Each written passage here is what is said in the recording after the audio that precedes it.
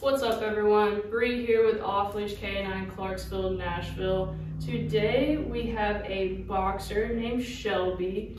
Shelby has had a little bit of a rough go these last couple months. Her previous owner passed away. She was saved from going to a kill shelter, then rehomed, and now she is here with us getting some training. Shelby's biggest thing is building her confidence, building her obedience. She is a bit of a leash puller, so we're gonna get a hold of that. She also likes going after her new owner's cats, so we will definitely be working a lot with some cat and small dog and small animal exposure.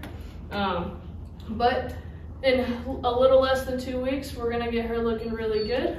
So let's see what she knows already. Shelby, come. Good girl. Shelby, sit. Sit. Shelby, here. Here. Here. Here. You prancy girl, yeah. Place. Okay, good job. Good job, little girl.